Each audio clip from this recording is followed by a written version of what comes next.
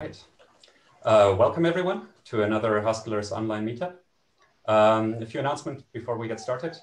First, we're always looking for speakers who would like to present at one of these meetups. If you have some Haskell related project that you find interesting and would like to share, then please let us know. Get in touch either on meetup.com or on Slack. Second, the HaskellerZ meetup is organized by the Zurich Friends of Haskell Association, which also organizes Zurich. If you're interested in supporting the Haskell community in Zurich, then take a look at zfoh.ch and consider signing up.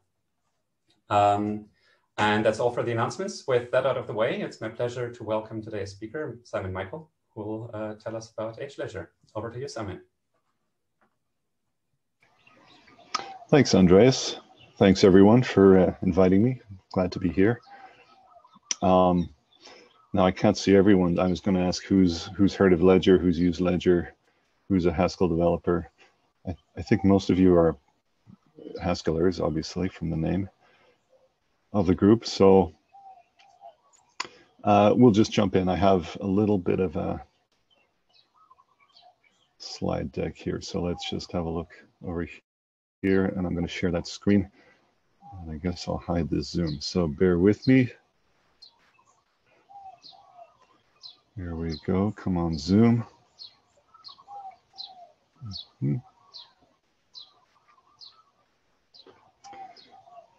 Okay.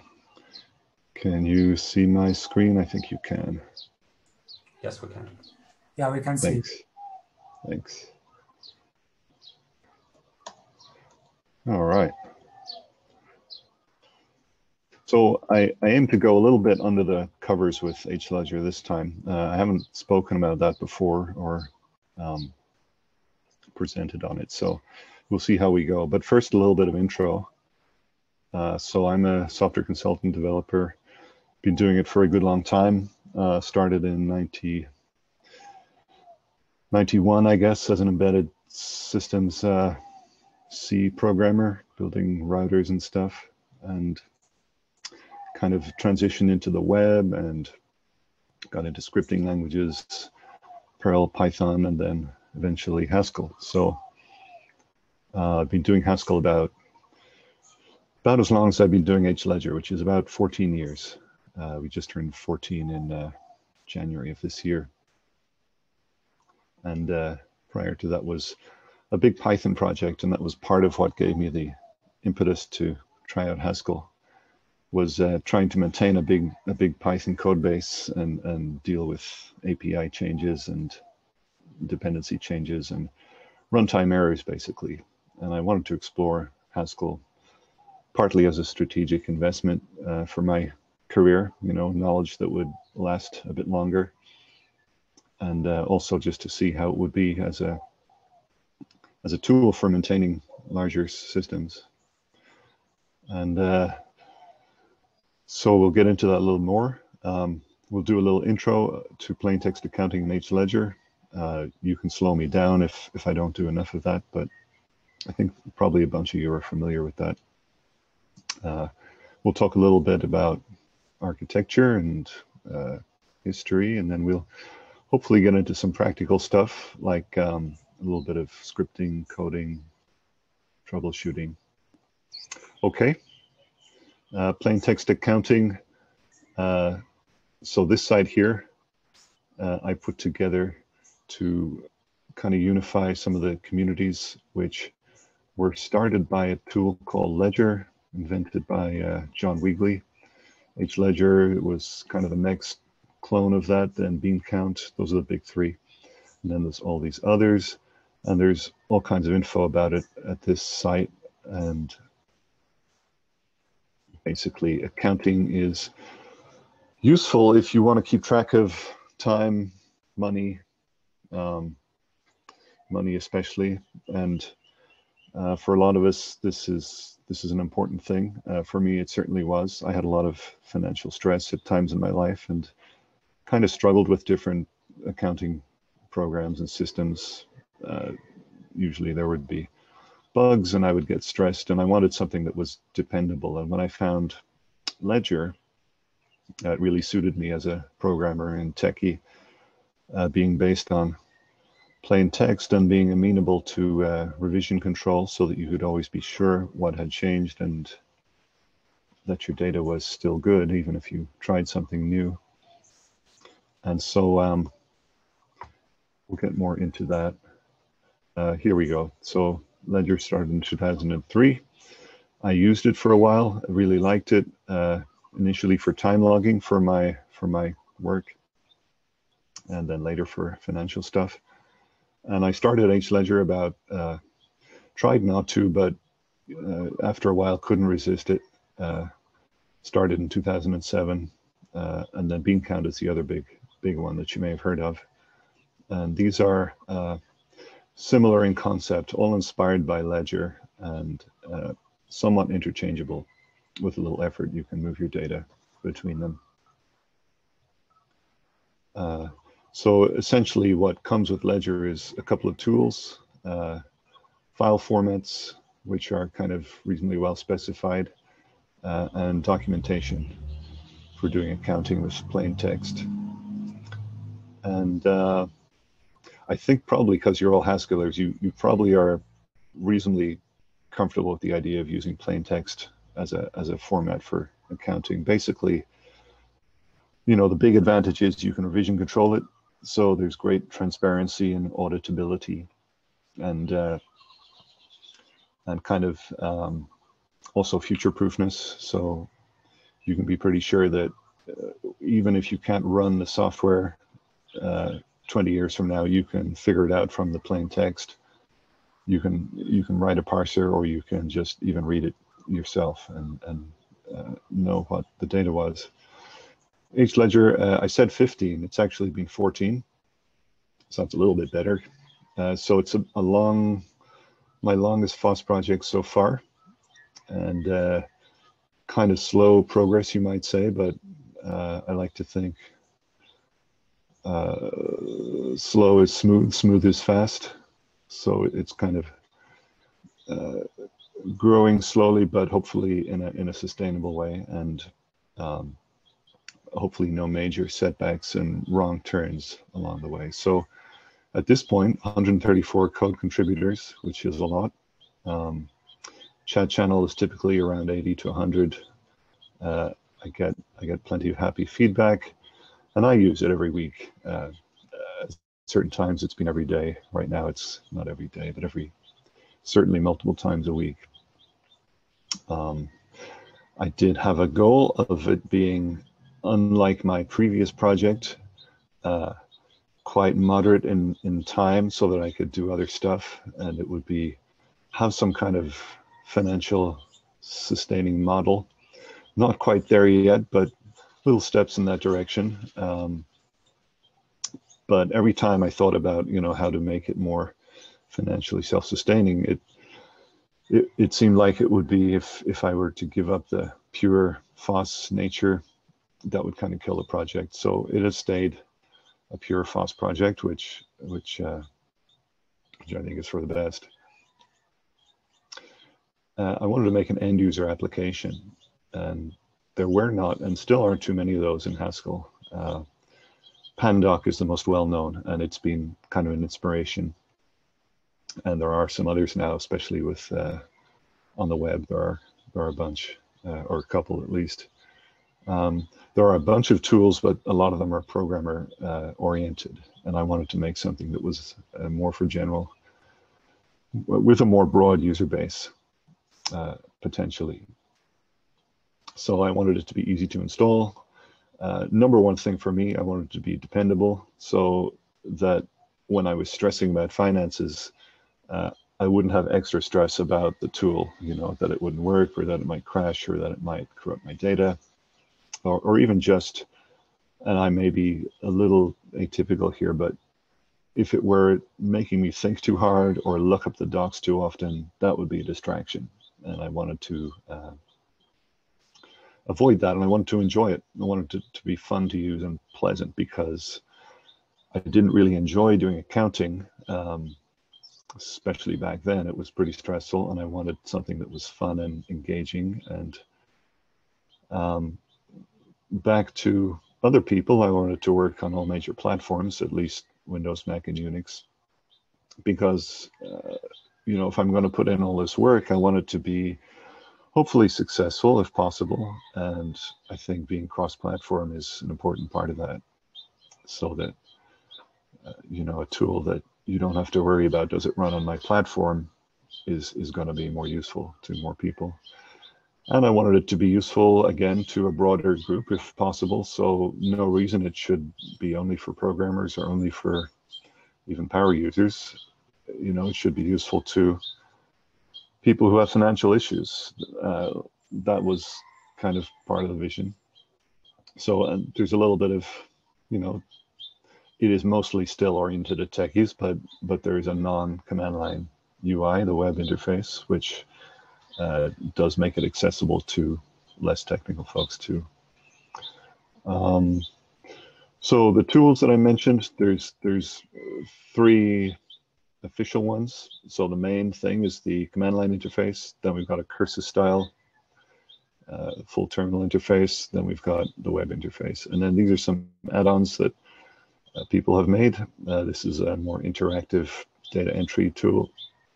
And this is for generating interest transactions according to certain interest schemes. And there have been a few others, but these are the kind of production-ready ones right now. And the file formats, journal is kind of the main one. And this is, surely we can quickly see one of those. Looks like this. Just dated entries with, account that money went to and an account that money came from. And these are hierarchic, so you'll see how that works in a bit. So let's get back to presentation. This always trips me up. It's over here. So that's the main format. And then we have some special support for CSV, which is kind of, at least in the US, the lowest common denominator for getting data out of banks, the only one you can kind of rely on. And so we have special support for converting that into journal format. And then these are some formats that Ledger provided, so we also do. And there are two versions of time logging. I use this one quite a bit. And it looks like I typically have it running up here in a drop-down window. And I can put in, a date and then just an account name. I use dots this time. And each dot represents a quarter hour. So it's like a really quick, approximate, retroactively, I can come back if I forgot to log, I can put in a few dots. And it's also kind of visual, so you can see. So, here's some stuff from recently. So those are the 4 formats that we support right now, and it's easy to add others should we have the desire. And documentation was super important to me. Ledger and Beancloud both have great docs, but in both cases, as a Ledger user, I was missing, sometimes you'd go to use a feature, maybe a niche feature or a kind of a corner case of a main feature, and maybe it wouldn't be documented, or the docs would be out of date, or there would be different versions of the docs. And so it was important to me to that the docs would be complete, everything in the tool would be documented, and everything in the docs would be, accurately reflected in the tool. So reference docs are the kind of priority. So we have manual, Unix style manual. And, but also, of course, there's introductory docs, there's some tutorials, there's some cookbook docs with practical recipes and some dev docs. These are always a work in progress, of course. But the reference docs are complete and pretty accurate. So that's been one of the goals. And just to give you an idea what that looks like, current incarnation of the docs, we're using MDBook, which is like Sphinx, but a bit simpler and a lot faster to run. And we've got introductory stuff here, reference stuff here. And this is really where the core documentation is, the HLedger manual. And this is for the current release, 121. And you can see we talk about the CLI, we talk about the kind of general concepts, and then we get into the commands. These are all subcommands of the CLI. And finally, we get into each of the formats. So this one manual, it's quite big. It used to be in separate pieces, but it turns out to be better overall to combine this one into one doc.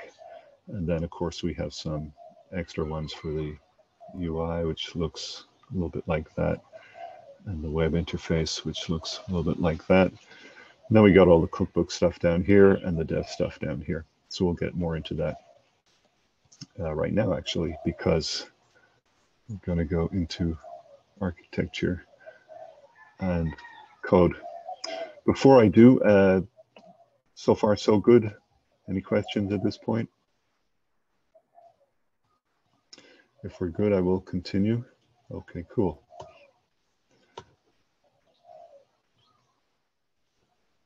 Over here.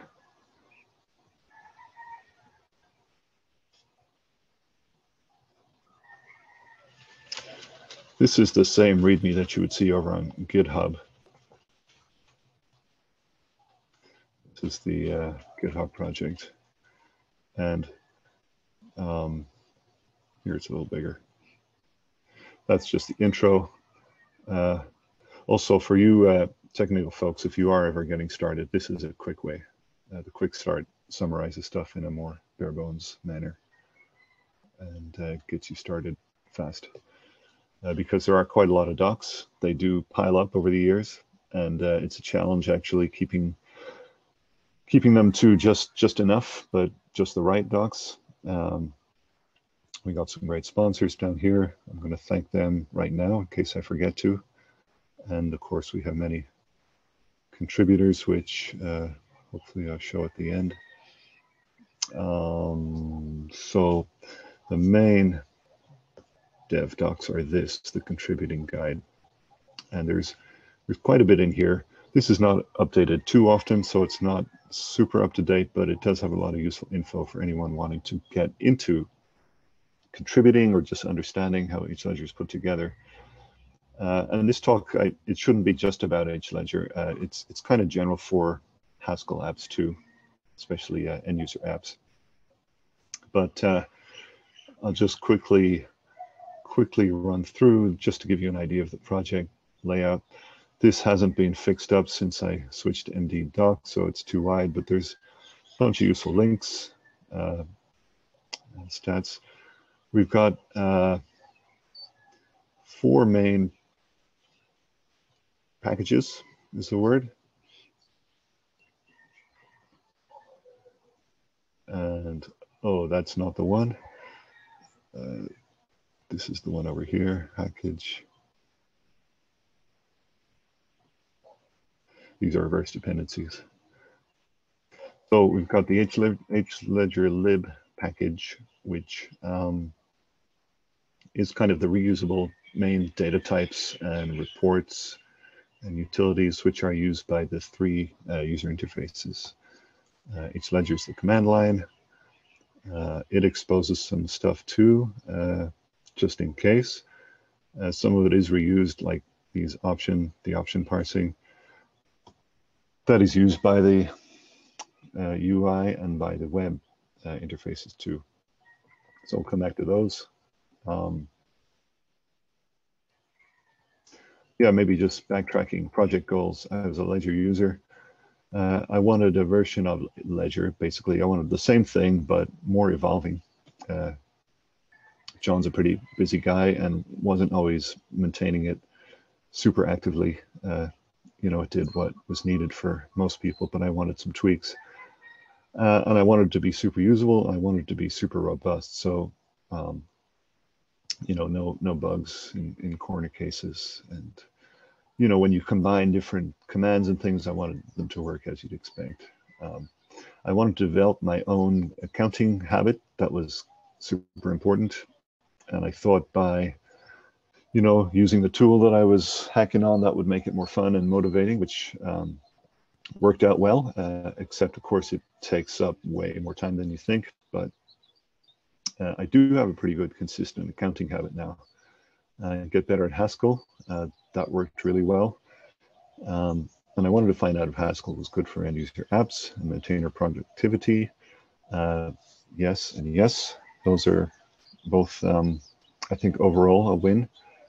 And this is still in progress.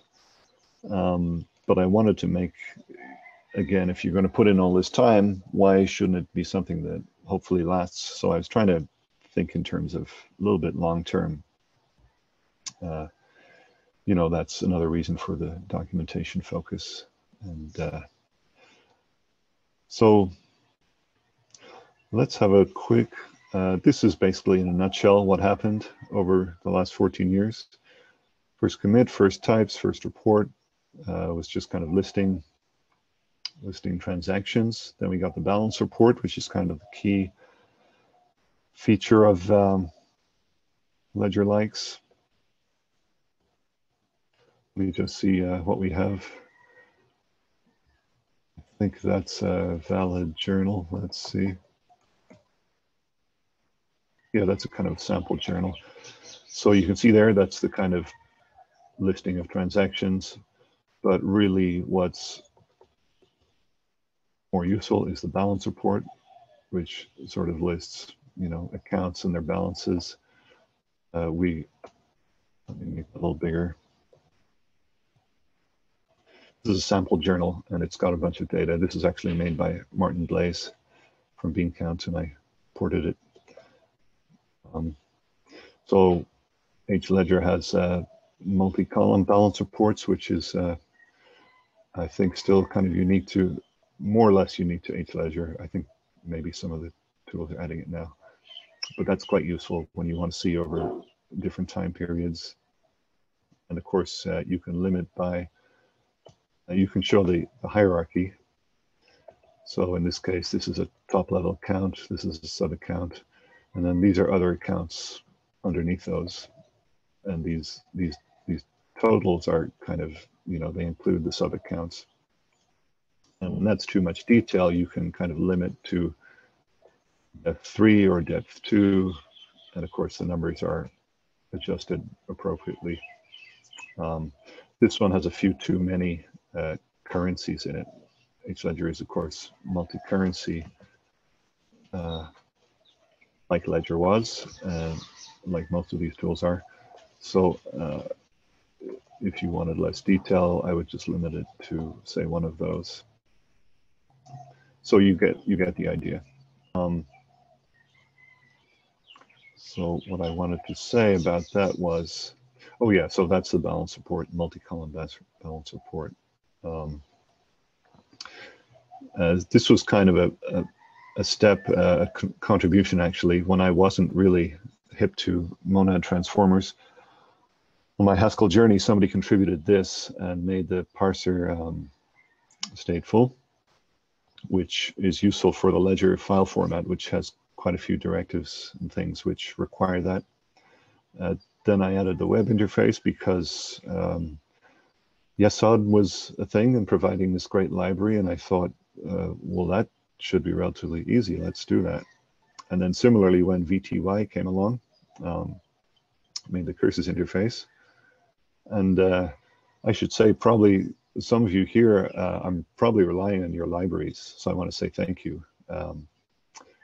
I'm not sure if Jasper might be one of those, but there's probably a few of you. So because of the incredible library ecosystem in Haskell, that made it possible to add some of these things quite quickly, even when I was the pretty much sole developer. But there were occasional big contributions like this. And then over the years, the contributions have been ramping up, which is great. At a certain point, I split from one package to several. And the main reason for that was to ease installation because certain things wouldn't install on Windows. VTY still doesn't work on Windows, unfortunately. And then Yesod, of course, has a bunch of dependencies that the command line tool didn't. And so, especially back in the early days, that was pretty hard to install in the early days of Cabal. So splitting up into smaller packages was a way to at least let people install parts of hledger, even if they couldn't install all of it. Speed just kind of came without trying too hard as GHC got better and as the code got reorganized, and then features just have been added incrementally. General currency conversion, where you can go from any commodity to any other commodity as long as the information is there, is a pretty cool feature. Valuation is something that's, pricing things in terms of market prices on any given date. That's a useful feature too, and is still in progress. Documentation throughout has been just always a kind of a big focus, and that's gone through many different forms. Maybe we'll get into some of that. And kind of, yeah, we'll get more into that. Let's, I just wanted to show actually quickly see if we can just see a few of those commits. Don't save that. Can we list? Let me turn off the limit. Oh, actually, here's one I made earlier. Great. First commit was in, I guess I better save that. 2007, January, and it was basically that. So my early Haskell first application kind of commit was this. And I'd written a bunch of Project Euler scripts, which I'd recommend for starting out. But this was a program that ran at the command line. Here was my idea of how the transaction might look, amounts of money, account names, and then next thing was a parser. So a lot of it was parsing because the plain text format requires that.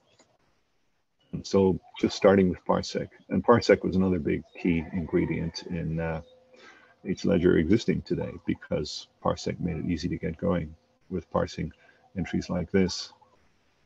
And that required a little bit of a data model to represent those things. So basically we have a journal entry which has a date and a description and some, I called them transactions then, that was changed later. They're basically line items with an account and amount.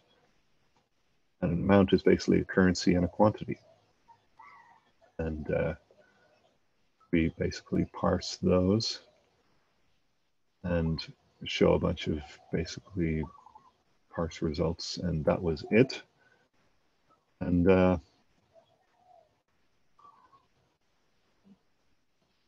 next thing was basically to print some register type output. And next thing was making it look like Ledger. Early on, the goal was to have identical terminal output, which was useful for comparing and knowing that things were correct. And I think a little bit further on, we had the balance report. So that was kind of when it started being really kind of useful, and probably when I started using it. And then I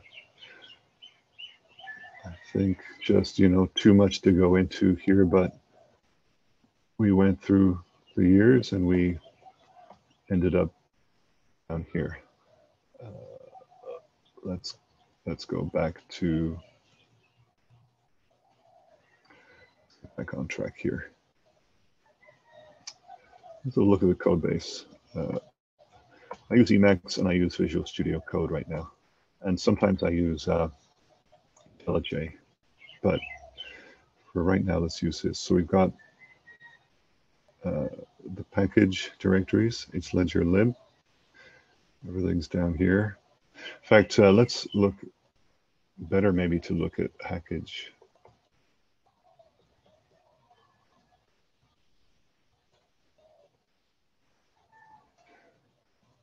So the data types.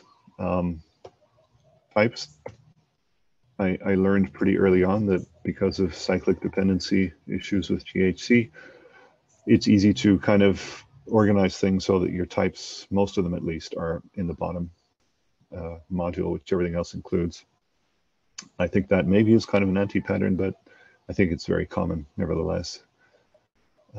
Originally, I wanted to kind of follow a little bit more of an OO style, object-oriented, where each file would represent a main type and it would have the functions that work on that type. But mostly that doesn't work so well with GHC, and it's better to have at least major types down here. And so account name is just text.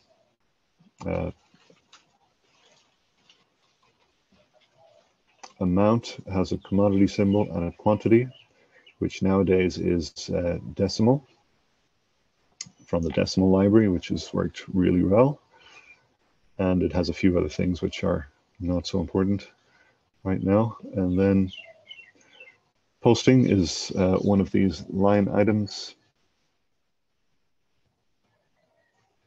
right here. This whole thing is a transaction, and this is a posting. It's got an account name and an amount.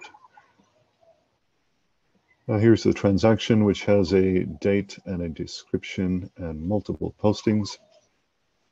And we can see this actually visually if I go to hledger.org contributing and jump to code. Where's code? Here's code.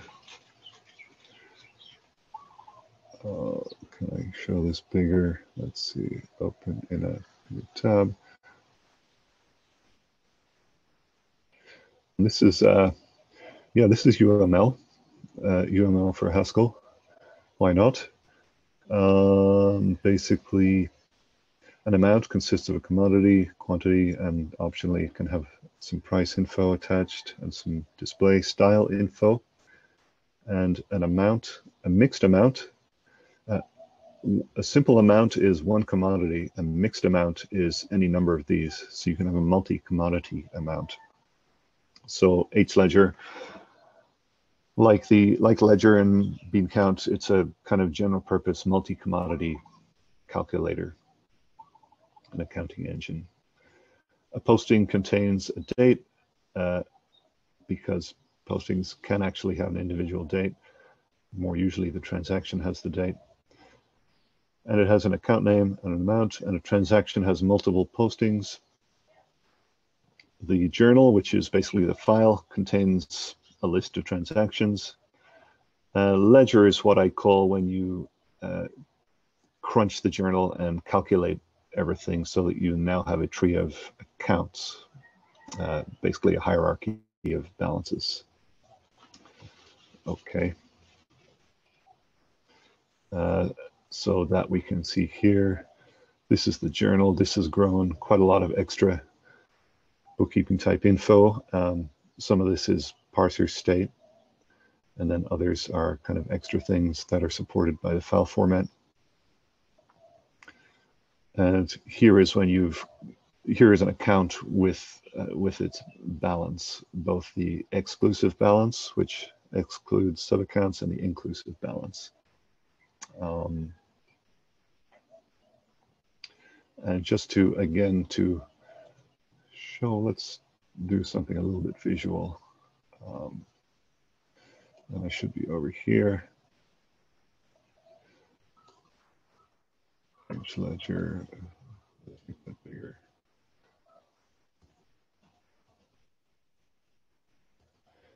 I think we did that right. So let's have a look at the UI. That's in flat mode, that's in tree mode. Let's reduce the depth a little bit. So you can see these are the accounts. They form a hierarchy because of the colon separated names. And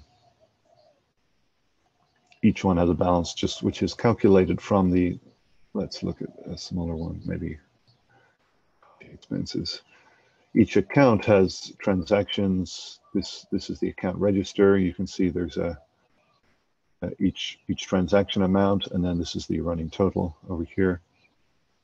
And if I drill in one more with right arrow, this is the actual journal entry, and you can see it's posting to this account that we're viewing. It also is coming from another account, a credit card in this case.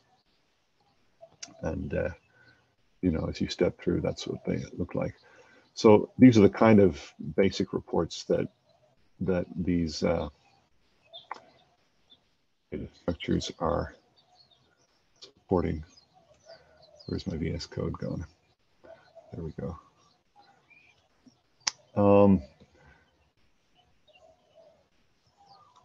Back to, I'm just going to stop doing full screen.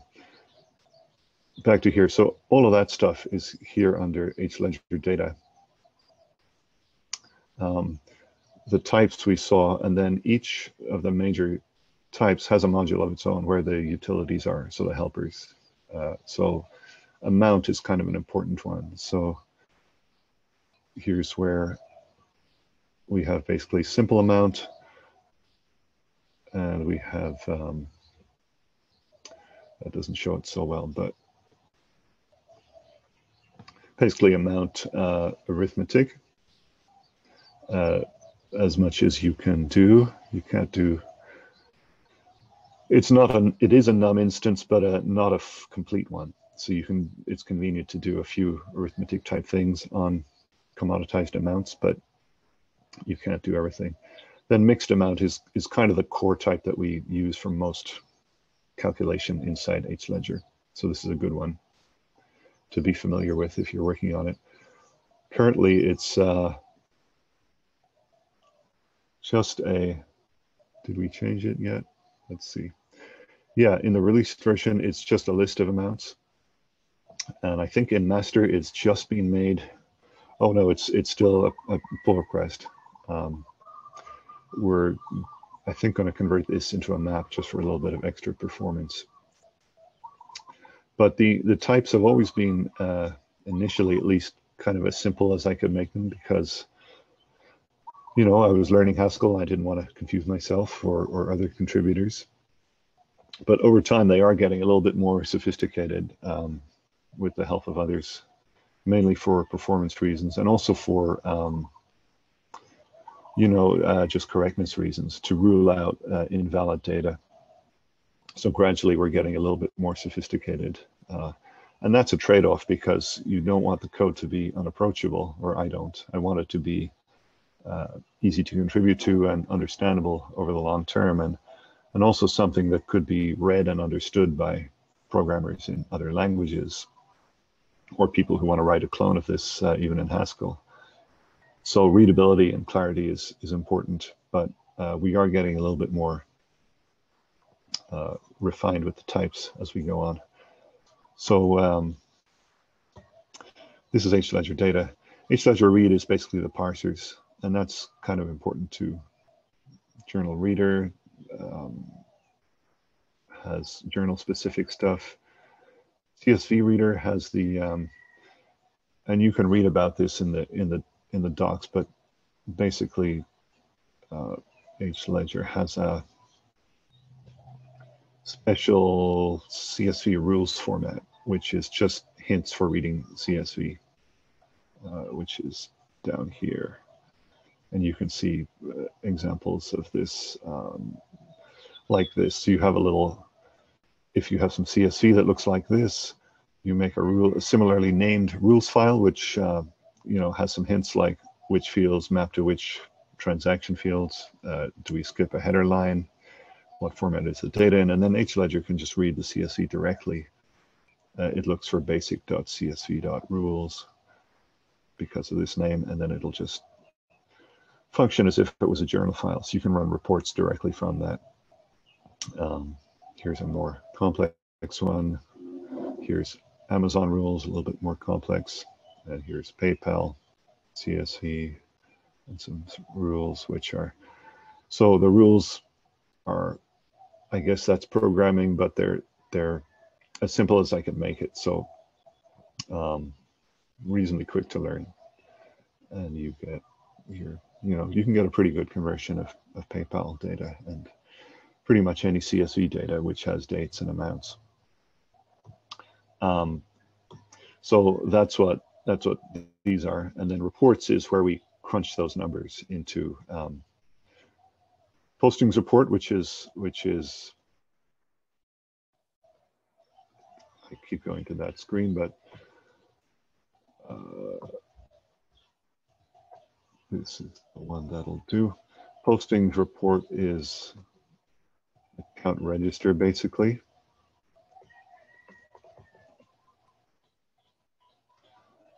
And then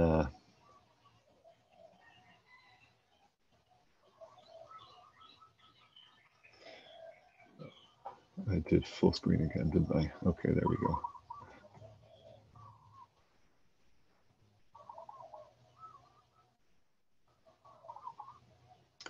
Balance report is as you can imagine, balance report. Multi-balance report is the multi-column variant. Budget report is, do I have one of those handy? Let's see. That's when you add the budget flag.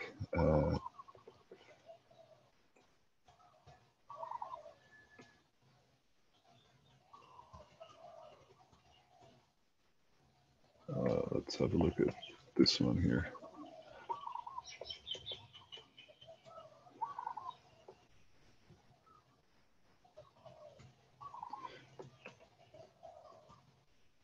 Well, never mind.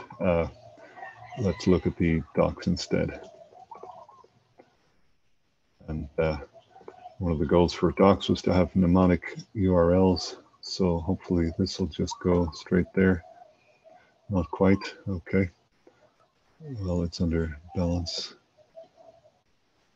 And there's budgeting down here.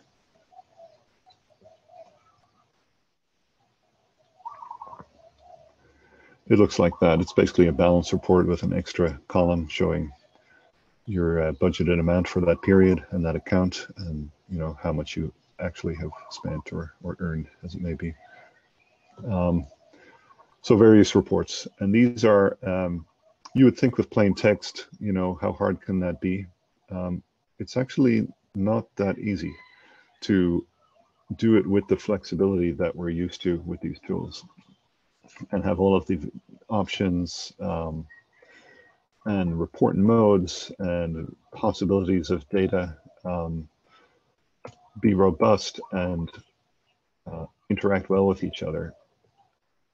So this is just to give you an idea of the options of the balance command. These are general options that apply to most commands. So there's quite a lot of things going on here when these interact. So maybe we should just take a quick look at some of that code.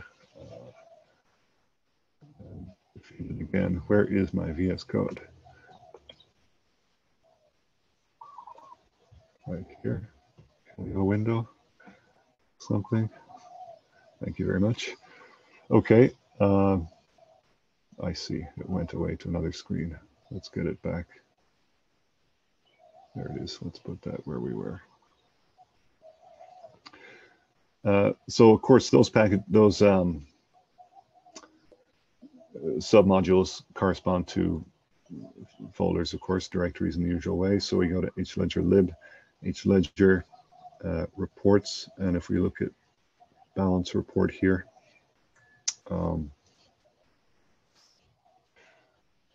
that looks, pests, here we go.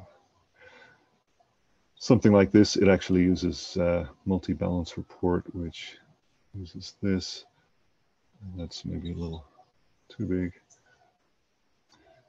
And this was refactored quite a bit in the past year by Stephen Morgan.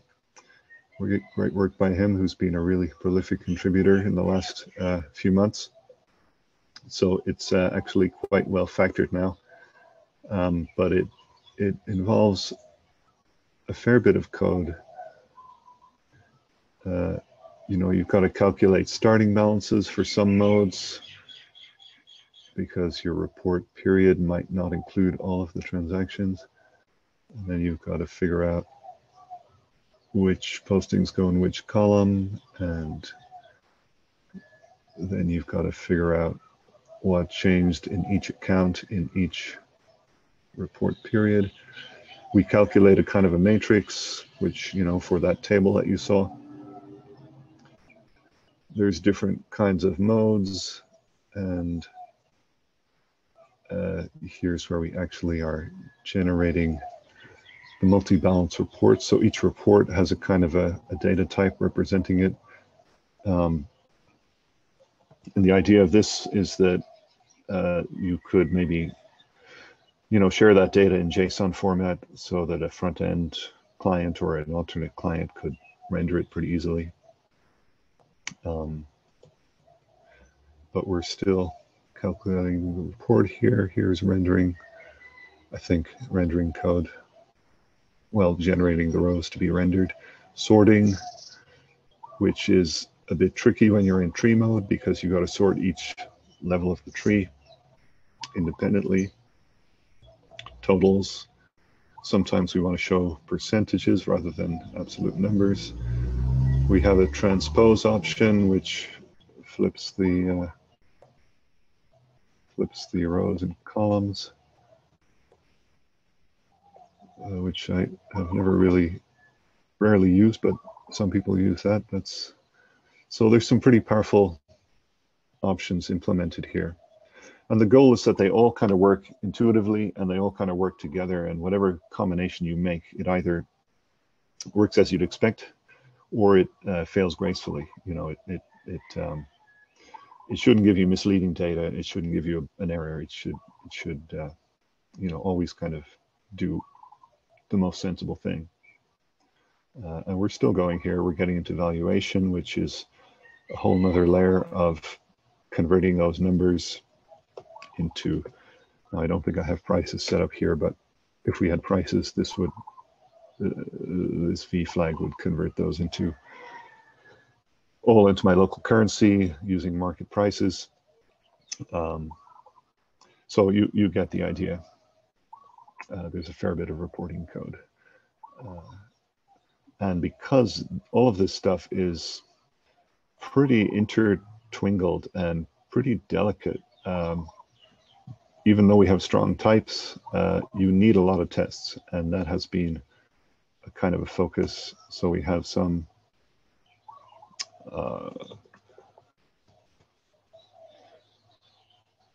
we have a bunch of tests. We have functional tests, which are written using Shell Test Runner, a project that I made, again, inspired by a tool that Hledger uses to run their regression tests. And it's kind of what we call golden tests. So we have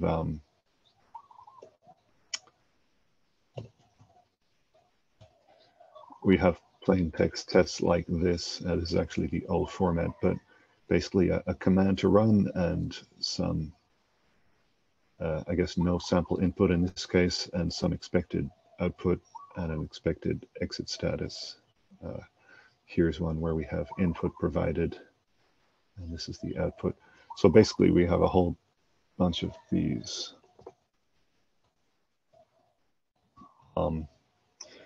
And also we have unit tests, just using HUnit and various test frameworks over the years, currently Tasty. And those look like this. They're just pretty much standard HUnit tests. And I keep them inside the module that they are testing as far as possible. I used to have them right next to the function being tested, because the idea is to have test code and code under test as close as possible to encourage you to write tests and make it easy to write tests and to maintain tests and to. But that was a little bit too distracting when you're trying to understand code. So now I keep the tests at the bottom of the file. And those are collected, nothing too fancy. The tests are for the file are collected under a standard name, named after the module with a tests underscore prefix. So each module exports that, and each parent module aggregates those like this. So as we import each submodule, I aggregate all of their tests, again, named consistently. And so then at the top, you know, there's a test underscore hledger, and then where is that invocated? Here, unit tests in the test subdirectory. So here we just call tasty to run. Actually, it runs the CLI tests, which in turn import the lib tests. And the func tests actually include the unit tests just for convenience. But if I just want to run the unit tests, because they're actually built into the main executable, I can just, there's a command which runs them. And that's kind of a nice feature, both because it's easy to run them from within GHCI or with GHCID.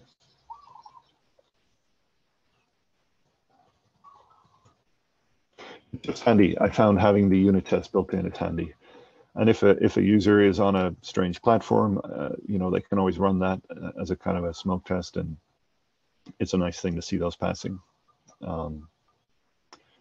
So, you know, here I'm running, I use a makefile to automate a lot of frequent tasks and just make things easier to remember. And because there are quite a lot of those, there's a kind of a pretty cool make help thing built in that I got from the internets. And you can even, if I want to remember how to, you know, do tests, I can give, you know, make help some pattern. And it'll show me the rules that I should run. But if I want to see things to do with GHCID, a fantastic tool that everyone should be using. Remember that this is the one that runs my tests as well as compiles. So until fairly recently, when Haskell language server got so good that I could use it on hledger from VS Code, as I'm doing right now, I use pretty much exclusively this GHCID also running tests. So now if I were to change, you know, introduce a compilation error, I would see that, or if, you know, the test were not passed, I would see that failure. So that's a super useful thing. Probably you're familiar with that, but nowadays, of course, I've got this pane, so that also works. This one doesn't run tests, but it will at least give compilation errors, and as you see, super fast. So you may not be using actually HLS yet, but if you're considering it, then I can recommend VS Code as a very easy way to get it started. Fantastic work by everybody working on all of these tools that I'm relying on that have made hledger possible. So how are we doing for time here? We are doing pretty well.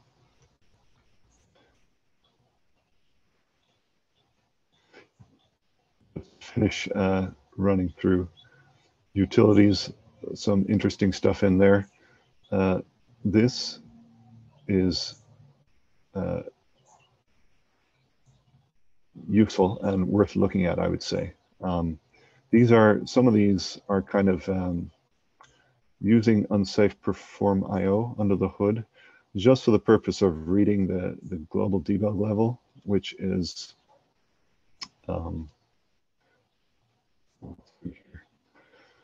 basically what is the value of the debug flag. So if I do,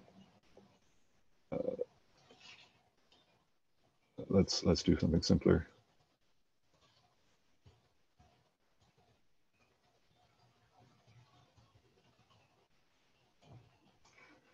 If I want to see, you know, more, if I'm troubleshooting something and I want to see under the hood, I can hit debug. That doesn't give much in this case.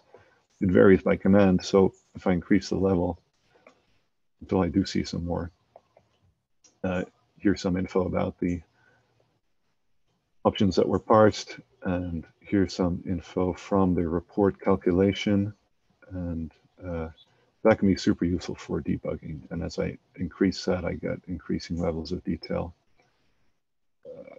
all the way up to insane level 9, which shows you a huge amount. And that is useful to have. It means also any user who has an issue, because it's pretty easy to get a report that you don't understand, especially when you start combining flags. And your data is probably bad, because it's, when we have a lot of financial data over years in plain text, and it's free form, and you're learning accounting, like most of us aren't expert double entry bookkeepers when we start. It's very easy to have bad data, and your reports may not make sense. And then it can be useful to be able to troubleshoot a little bit more this way. For example, if I want to see why evaluation isn't showing, this is quite useful. See, anyway, you get the idea. And then the hledger package, which is the command line interface, just adds option parsing, and then each of the commands. So the balance command has a balance module, and it defines the options specific to the balance command, and then just the kind of command logic, and it calls to the actual report. So as you saw, the report itself is part of a library, because it's reused by all the different interfaces. But this is the stuff that's specific to the command line interface. And probably won't have time, but I'd love to get more into the documentation features, which when you hit -H or --help, you'll see both the command line options plus the manual section for that command. In fact, hledger itself, if you go help, it'll show the manual for hledger. Similarly, hledger UI, I think in this case, I got to do --help, or maybe man. Okay, so basically there's a lot of ways to get the manual. It's the same documentation in multiple formats, and you can get it as a man page, whether or not you have the man pages installed properly, which in many cases you may not have. So here I don't, for example.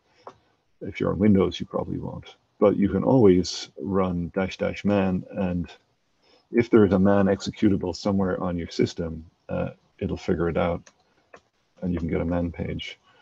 Or if the info executable is available, you can get the info manual, which is much better in some ways, because it chunks the information. And if you don't have either, you can get just a pager. I forget how that works, but hledger help has the info. And similarly then, if you're running a command, say I run info, it'll actually jump to that section of the info manual. So pretty handy for looking up stuff quickly, because there is quite a lot of docs. So that's all. That means that these docs are built into the executables, and then they also are rendered for the website. So it's all the same docs, which has been a lot of work to set up and to refine over time, but I think has been quite successful in making it possible for the docs to be complete and accurate and available. And that's that. And then the UI doesn't export much, and the web doesn't exports a little bit. No real reason for that to be exporting stuff, but it just does right now. And I think I didn't show that one. Let me just quickly show that just for completeness. That just fires up a YesOd web app, runs in the foreground actually, so you can see what's going on your terminal, but it automatically opens it in your browser. And that sidebar is showing the tree of accounts and their balances. We can hide that if we want. And then by default, we see just everything, every transaction, all of the accounts it touches. But typically you'd be looking at an account register, which is just the accounts in checking. And this is just a chart of the checking balance over time. We can actually select a part of that to filter it. And I could jump over to the other account that, the expense account that this transaction went to, and then I'd be in the register for the electricity expense account, this one here. So that's what that looks like. It's intentionally super simple, partly just from time constraints, but also because this is supposed to be the UI that your non-technical housemates or spouse or friends could use if you want to collaborate with them. So this is intended to be used by non-programmers and to be simple enough that it isn't too confusing. So I think I've really burned through the time here, and maybe it's time for some Q&A. Let me just see what else I had here. Yeah, now I was going to get into practical stuff, scripting, writing, troubleshooting. You saw the debug flag, pull requests. Let me open this up and see. Does anybody have something they'd like to have me speak more about, or have a question they'd like to ask? Hey there, I'm Greg. Sorry, I have a very, very concrete question because I use the ledger technologies a lot, both hledger and original ledger. And there is one thing that is bothering me, and I didn't find the time yet to contribute it either to ledger or hledger, and I would be interested to know how hard it is for hledger. So can you go back to the web reports for the web balance sheet, because I think it's easiest for me to explain it there. Sure thing. Thank you so much. Yeah, exactly. So of course I use the balance sheet a lot. So of course I use it in the command line, not in the web version, but it looks very similar to the command line. And what I wanted to have, for example, in your example, you have the assets US, and you have multiple currencies. In the assets US, you have VHT, VBMPX, VHCHR, and so on and so on. And when you use this in the command line, and I grep for assets :US, then the grep doesn't work out, right? Because it's only on one line, the name of the account, and I didn't find any option to print it everywhere. But maybe I was just So I'm looking for a balance sheet. So I'm having a balance sheet. Let's just get a balance sheet. Okay. And yeah, but one in a format where you have the categories like assets US. Yeah, exactly this kind of thing. And here, for example, for the E-Trade account, you have all the currencies, but only for the last currency I have the name. So I would like to have the name printed for every currency, so I can grep for it.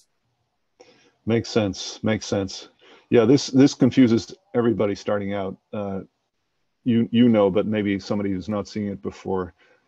This E-Trade account has a multi-commodity balance. It contains all these commodities, and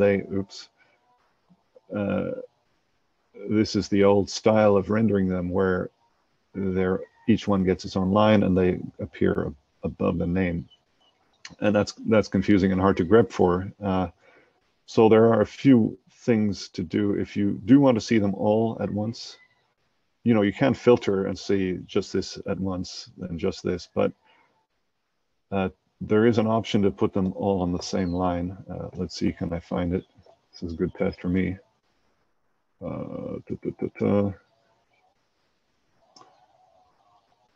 Yeah, but if I put all on the same line, then I'm sure that there will be a limit. Like after 10 currencies, it will say ... or something. That's true.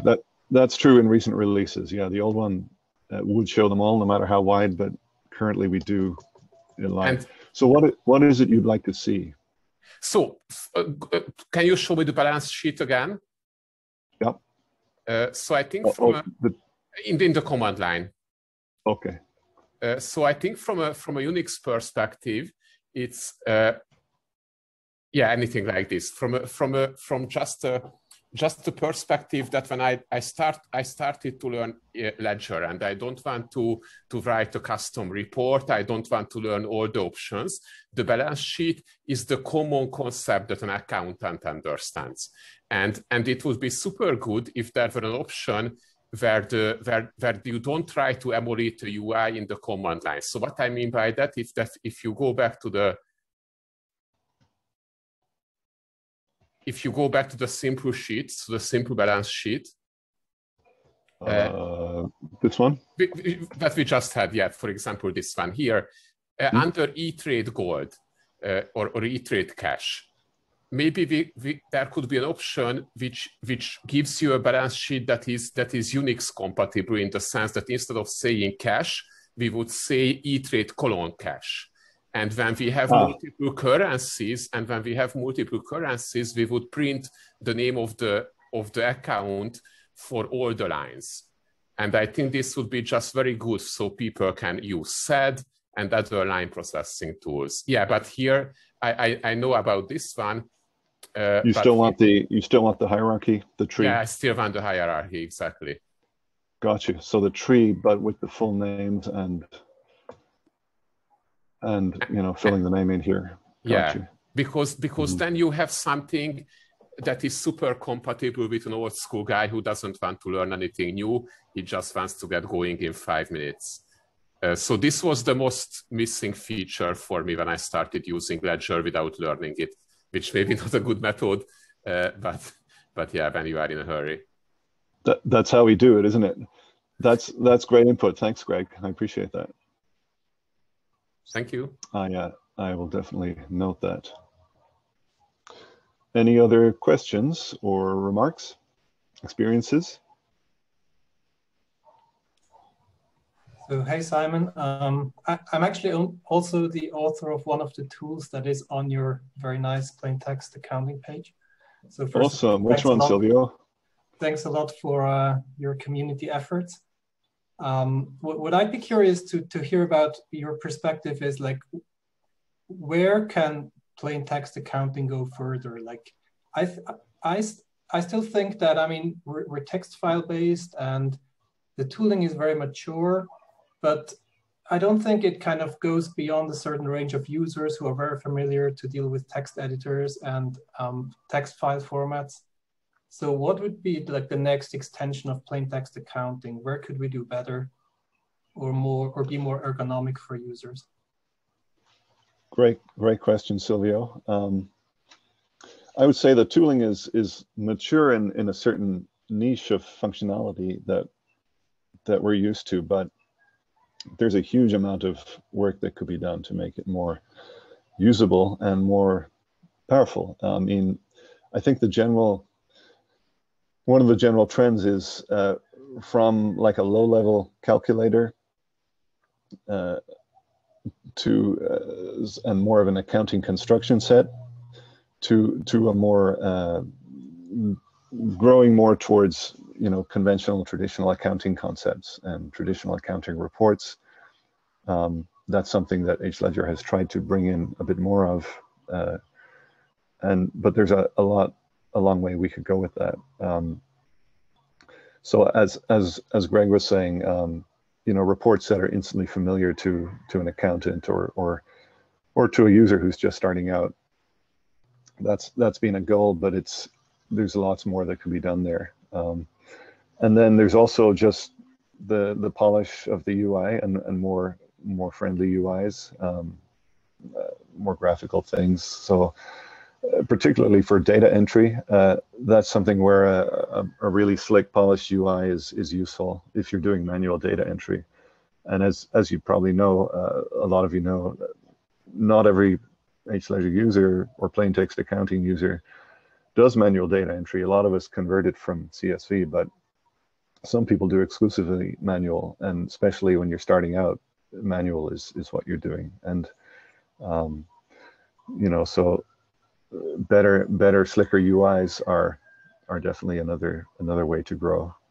And then I think certainly it's always been my vision to support way more file formats, inspired by things like Pandoc, where you know there's this huge matrix of formats you can read and you can write, so you can be a kind of universal translator between different financial formats.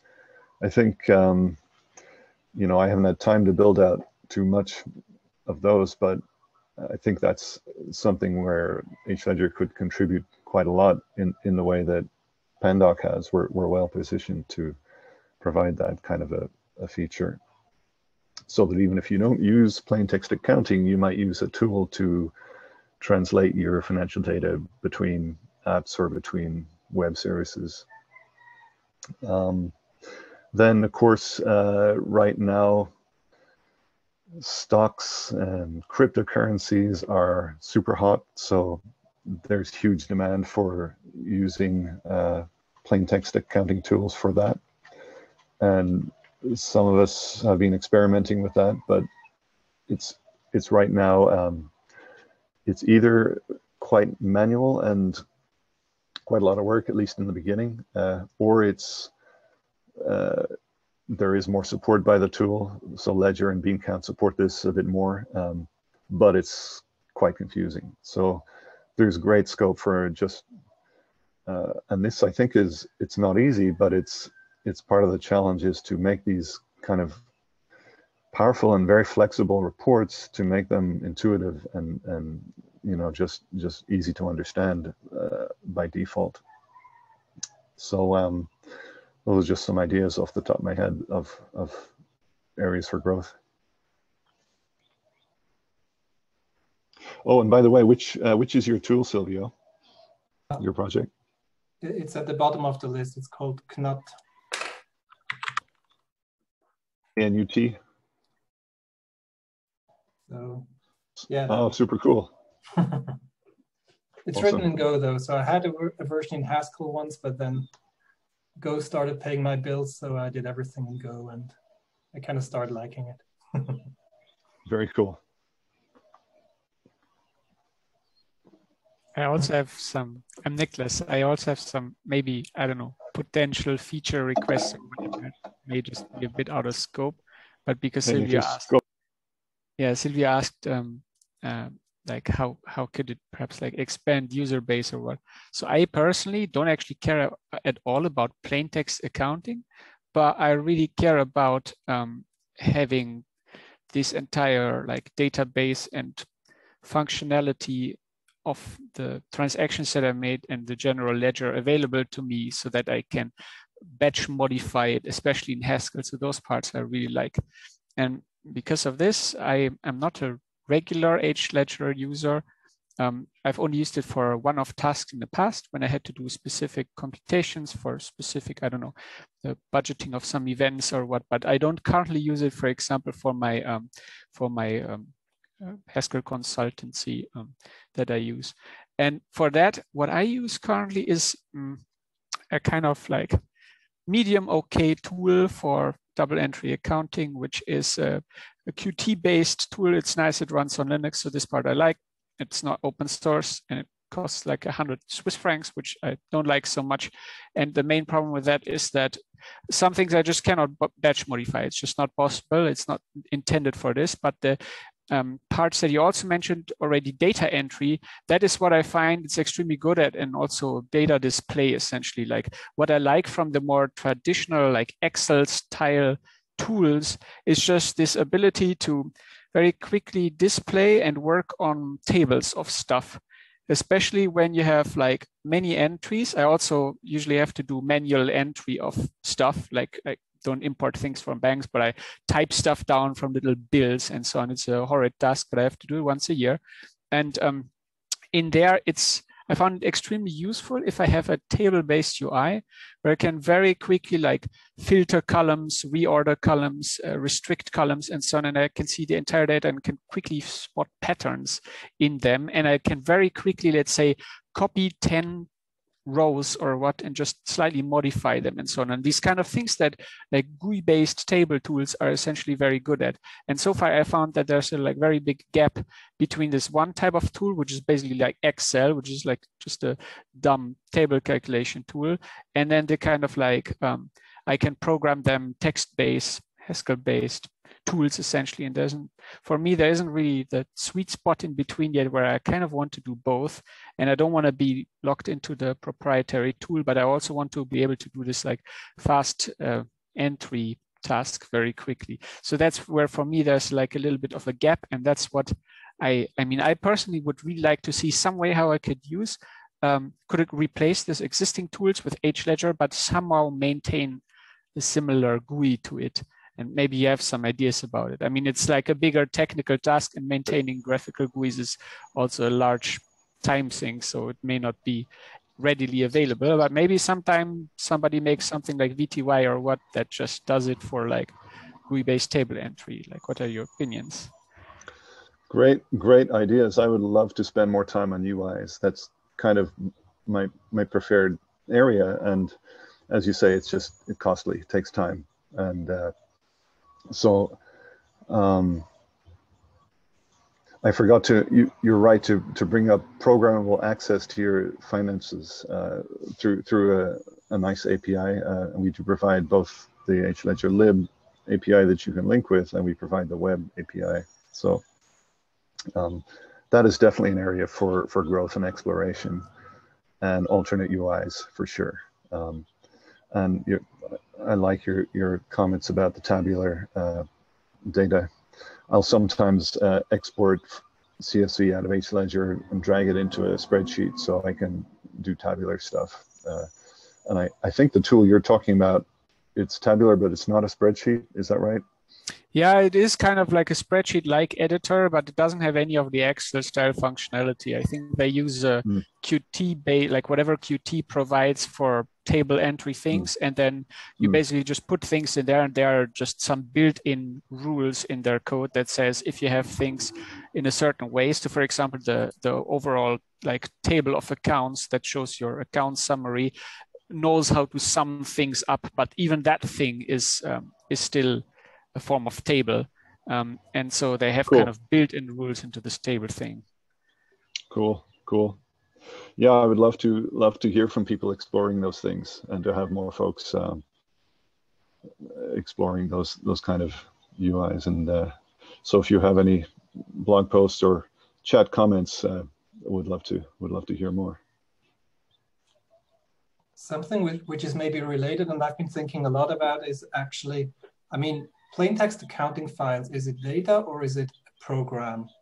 And I think that makes a lot of difference when you think about developing a UI, right? Because let's say you store everything in a database, it's clearly data. And the nice thing about databases is that every piece of data has its particular ID. So it's very easy to do CRUD on it, right? So you can delete something, you can modify something. But if you look at a plain text accounting file, yeah, it's transactions in a list, but they first of all don't have a unique ID, so it's more involved to create a UI that actually modifies these text files. And then you can think of certain constructs. For example, I've been toying around with a directive that basically does like accrual accounting automatically. So you basically just do an annotation on a transaction, and it expands the whole series of transactions in the actual ledger. And that's actually code, right? That's not data anymore. So there it becomes much more difficult to take this data and present it in a UI for you to play around with, and then save it again in the original format. So I think that's a very interesting distinction that plain text accounting has versus kind of traditional GUI tools, for example. you're right, Silvio. I think you raised two very good points there. One is that we do need the ability to reference, reliably reference individual entries in a free-form plain text file in order to do CRUD type UIs. And that's the reason that right now in the UIs you can't edit a single transaction in place. You can only append, or you can edit the whole file, but to be able to edit an individual transaction, which we all want to do, you need that feature. And it's a little hard to see how to retrofit that on a free-form plain text file, but I think it's possible. I do have a design for it, just insufficient round to its time so far, but we can totally do that. Yeah. And the other thing you mentioned, slipping my mind, but it'll come to me any second. You were talking about, lost it, but it was a good point. But certain maybe it was about directives that expand to other primitive transactions. Oh, very good. Yes. Yeah. So it is a little bit of a design choice, not to have too much programmable stuff in our, at least in our default journal format. For that reason, I wanted it to be more data-like and more future-proof, and not require, and also just human readable in the default format. Now we can easily add a format or a variant format which has more programmability. The downside of the programmability is it's less portable to other tools, and it's less future-proof. So you've got to have the tool that can interpret that in order to use the data. So hledger has, for example, this value expression language where you can write Turing complete code inside your journal, and that can be very useful. And a lot of people ask for that. Usually the more specialist niche users, people just doing their accounting don't so much, but the downside of that is it's hard to port that and support that. If you're trying to be compatible. Well, anyway, there's various pros and cons, so it's a good point you raise. Yeah, I agree. I definitely agree there are trade-offs, and what you raised is a very good point, that compatibility might be one objective of a tool, but it comes at the expense of certain flexibility as well. For example, in my tool, I really try to exploit this kind of programmability aspect, or I'm trying to.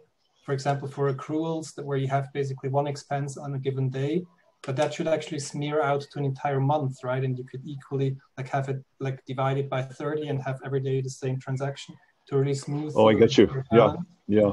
And this is, for example, a prime example how programmability can make things easier for the accountant instead of having to enter the transactions all manually. I tried to do that myself, actually, because I wanted to smooth out some uneven recurring expenses. I wanted to see them on a more smooth. And I wrote a little script. So my approach has been, well, don't build it into the journal format, but write a little add-on command that processes and adds that info. And that's worked well in some cases. So for example, we have this add-on written by Petty, whose name I'm just forgetting. Peter Simons. Thank you very much, Peter. Which is a tool that will, you give it rules of what kind of interest regime that an account is following, and it will generate interest transactions, which you can then mix into your data. So we have this concept of kind of manual data, but then also generated data, and then you can report on both. But there's pros and cons to that too. I ran into trouble with the smoothing, so I'll have to look at what you did.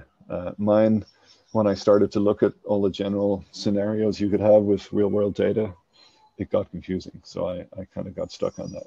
Yeah, I mean, I just have it implemented as a test, and I have one use case so far, which is to split my yearly internet bill into 12 equal installments, just to see that kind of more smooth on my incomes.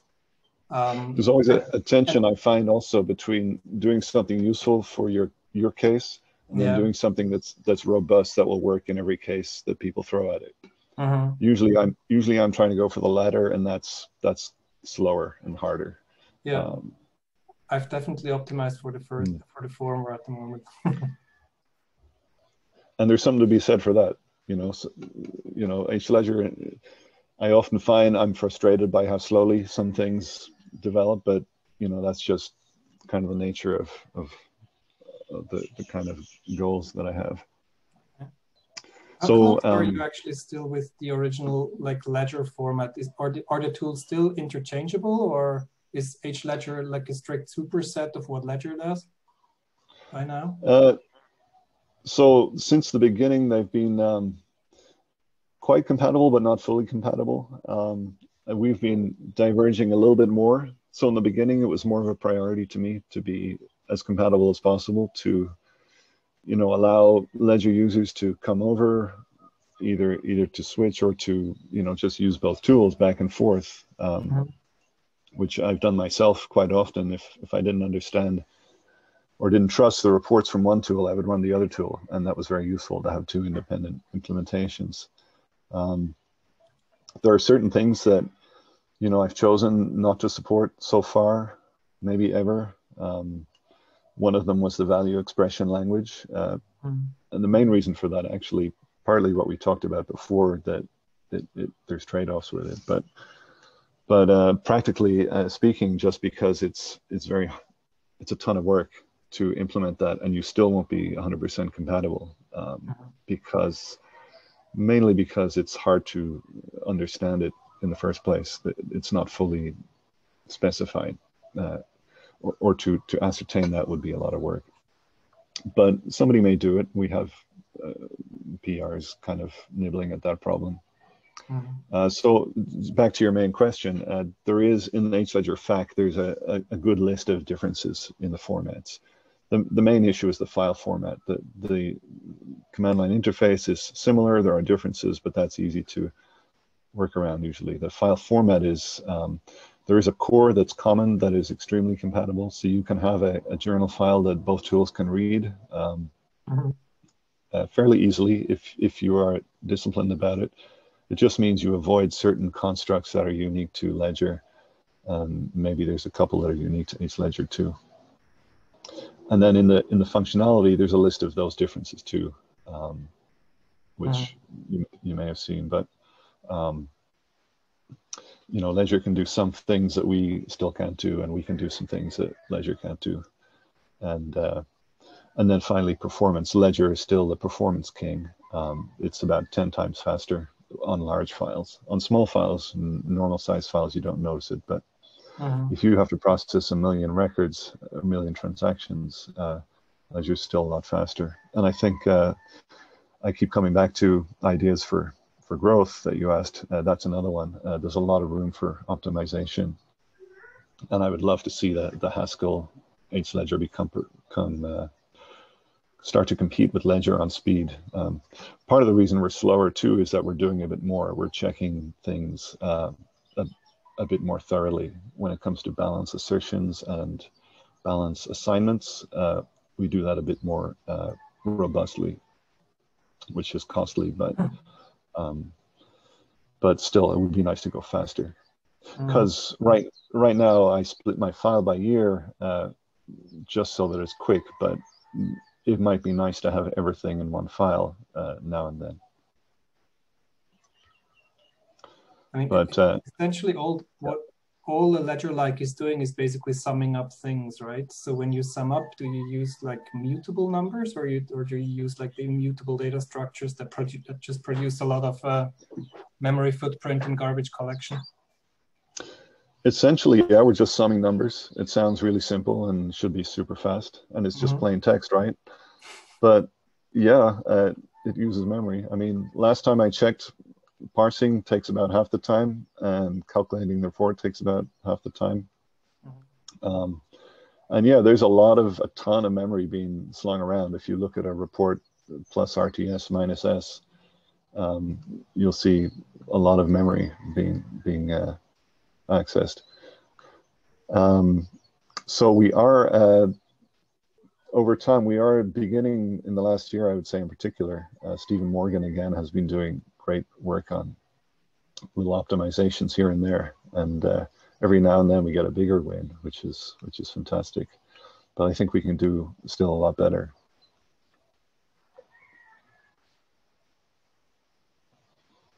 Each release of the last half dozen releases, I think, has been faster. In fact, rarely do we release a slower release. It's been pretty consistently getting slowly improving, but always moving in the right direction.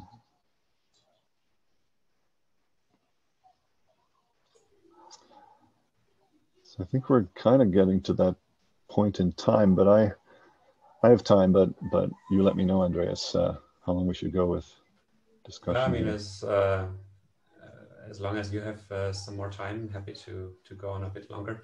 I even had a question myself as well on data imports. So I have to admit, I've mostly used Beancount and not hledger so much, but there it has some library support to help you doing custom imports where sort of you do your parsing in Python and then can emit transactions and postings easily. And it also has a bit of helpers to generate tests for those. So I was wondering what that kind of use case looks like in hledger. Is it easy to write custom importers for custom formats and also generally do testing of your importers, including CSV format files that you mentioned before? I think it is easy just because of the nature of the format that we want to generate is so simple that currently our sort of normal, what we see is that people, non-programmers or programmers who don't want to get into programming necessarily, they typically will get hold of some CSV from whatever source. Most things export CSV, and they will use the built-in CSV rules to convert that. And that's quick and robust and always available with hledger. You don't need any special programming tools installed. But anything beyond that, including CSV that just is too gnarly for the rules to support, or non-CSV formats, like we have people scraping PDFs and that kind of thing, then it seems to be the quick thing to do is just reach for whatever scripting language you know, like Python, and just write your own custom translator and spit out journal format, which is, as you know, just date, description, 2 lines of postings, and that's it. So we don't have, I don't think we have special support beyond that. I mean, you can, if you're a Haskell programmer and you import hledger lib, you can very easily construct transactions or any of the hledger data types. And we do have, mainly hledger lib is the API to look at for that. And that is a fairly extensive API which is growing kind of more usable over time. So I would recommend, if you're interested, to have a poke at that. So we have this page on scripting, which I'll just reference, which is a good place to start, which goes through kind of just like shell aliases, but then getting into beginning to work with your own add-on commands and beginning to work with scripts. And we have some examples in here, I guess. And these are just little Haskell scripts which import hledger lib.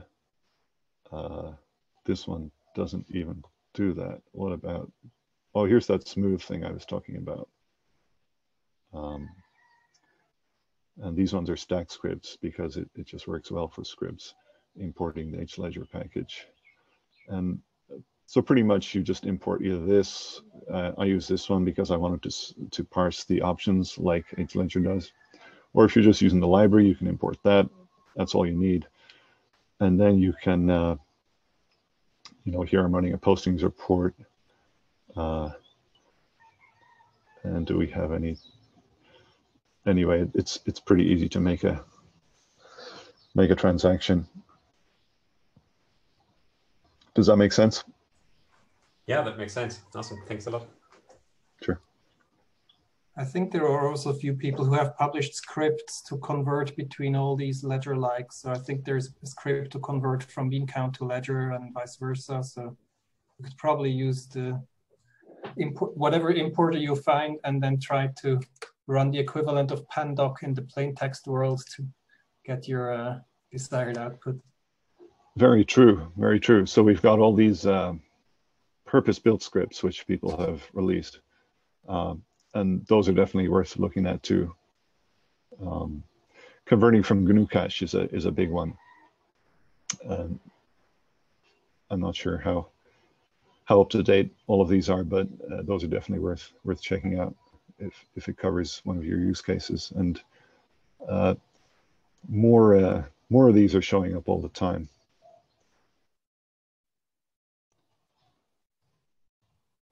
So more welcome, all help welcome.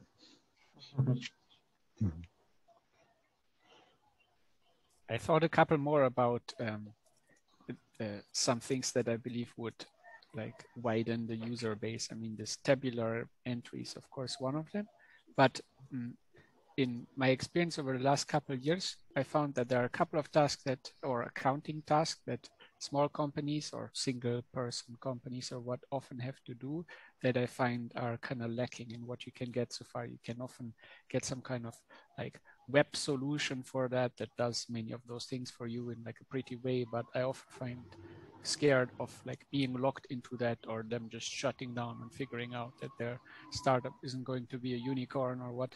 So like one thing is certainly that I would like to have in a as nice GUI as possible and as nice workflow as possible would be a help with batch work of two kinds. One is like you import all your bank stuff and you categorize it accordingly. Like this is very common, right? So for example, you have to say, okay, here I actually spend something, or here I earned something, I have to pay taxes, or this is just transaction between my, I don't know, Visa account and something else. So I don't, it's just transactions between my own stuff. Like very quickly being able to say yes, no, yes, no, yes, no for certain things, for example, that might be kind of GUI task that I think would be awesome. And then other batch tasks are things like when I have a range of things I have already entered, but I noticed that are wrong. So for example, Amazon AWS changed in the past how they did VAT accounting somewhere in middle 2018 or what. So then a common task is to go back, look at all of the bills from AWS and up to this month, file them this way, and following from that month, file them another way. And for this, like I have to very quickly filter things, find them, and then also quickly edit them. And that is something that where I have been globally dissatisfied so far of how to do this, both with the tools that I already use and the tools that I researched of how I can do that. And then the third thing, I guess, is something that makes double entry accounting easier for people to use in general. Like what I would really like to have is something where I can once define the rule or look up and research how this is to be entered. And then afterwards, I can just say it's a thing like that. And I don't need to remember like 6 months later how to do that. So for example, I would like to have something that where I can just say, well, I bought a software package or I bought a software as a service thing, file it for me. And then it suggests like, what should be the two accounts involved with that, for example, or even more complex things. For example, if I'm a contractor and I write an invoice to somebody in December, but they pay it only in January or February, then there are special rules in different countries of how it has to go into the accounting. Like it has to go into special accounts and then be moved at the beginning or end of the next year and so on. And this stuff that I can never remember longer than 2 weeks. So each year I look up, okay, how is it supposed to be done? And then I do it this way. And then next year I have to do it again. It would be really awesome if I could just say, instead of like directly doing the entry to the corresponding accounts, if I can just kind of express the intent or have some kind of drop-down list of suggestions of commonly done things. And it said, yeah, this is how you file stuff like this. This is probably what you want. Those are kind of the 3 top favorites of what I find is lacking. That last one is probably the number one most useful thing that we could provide for real world users, is just a nice curated list of entries, journal entries for real world situations. Yeah. Just, that's an easy and obvious thing to do. It's just slow and work and tedious, and so it hasn't been done in a nice way. But that would be super useful. And also, I think those of us, once you've been doing it for a while, you end up just going back to your last time you did it. You search back and you copy paste, and then you no longer have quite the motivation for it. But it's especially important for new folks, and also for, as you say, things you're doing infrequently. One of the things I still struggle with is tax filing, which here in the US is complicated. And that was one of the big wins for me of using plain text accounting, is having trustworthy numbers for those tax forms. But still, I would love to find ways to make that easier. And I think that's the other thing that goes with the journal entries, is the choice of accounts. That's a big part of the work of setting up for plain text accounting, is getting your right chart of accounts that both tells you the information you need and including the information you need for tax forms. So one of the big tips there, which I didn't follow in the beginning, is to organize your accounts according to how the tax authority wants to see them. And maybe in other countries this isn't such an issue because you have same tax systems and it's done for you. But yeah, I agree with those things. And what was the first thing that you mentioned? So the first one was, like, in terms of the two batch work tasks, one was to review and categorize imported stuff. Like global changes over all your data. And yeah, that was I mean, the first one was review and categorize. So like you import and then you classify, right? And then the second one was the thing with like changing the tax rate for all the AWS stuff, for example, these kind of like batch work where I don't want to go to like the individual places. I want to super quickly say, like, find me all my payments to AWS. I now need to change the tax rate for those, right? Right, and you'd like to do it through the UI in a more structured way, not just search and replace in the text file. Yeah, exactly. Yeah. So and ideally, I would like to do it in the fastest way possible, essentially. But often, like I mean, you could write a script, for example, but sometimes it's not worth it, right? I found especially that when I have something that I pay monthly and I have to do it for the last year, it's much faster to just find it in a table and quickly edit it with like Control-C, Control-V, than to like conjure up the script, even if this is something that you do regularly. If the data is sufficiently small, doing it in the GUI can be much faster. Yeah. So that'll come when we have that layer of being able to address individual entries reliably in the file. And that'll unlock all of that stuff, which will be another step forward in usability. Yeah. And there are some tools. There are some tools for interactive categorization. I think they're terminal based, but there's a couple of them on plaintextaccounting.org. Not yet a super slick one, but there are a few projects in that direction. I think in the bean count side, at least, there is also a web UI called Fava, which I haven't used extensively for that purpose, but at least once I was able to edit an expense account in one transaction through the UI. So at least for simple use cases, I think it works. Maybe that would even, I don't know, maybe that might even work on hledger files as well due to the formats being similar. Well, I've been telling people for a few years actually that they should totally use Fava with hledger just by running it through ledger to bean count, which is another great tool for converting. And it should be possible to automate that. So you have a command that opens up your thing in Fava, at least for reading reports and things, because I hear Fava is really great. I haven't seen it just recently. But yeah, that's cool that they show that how that can be done. And they seem to be the leading UI in terms of in the PTA world. Fava is where it's at with UI right now. So we should definitely, in the Haskell world, the hledger world, we should make it easy for that to be able to be used, and or we should upgrade our own web UI and or add new web UIs to kind of be competitive and be as good as or better. Because Haskell's supposed to be good for building large applications, and it's supposed to be productive. And I guess I think it just needs a few more people, and that'll be apparent. Either I'm slow, or it's just I've had a lot to do because we don't have all the things I want yet, all the nice things, but they're coming hopefully.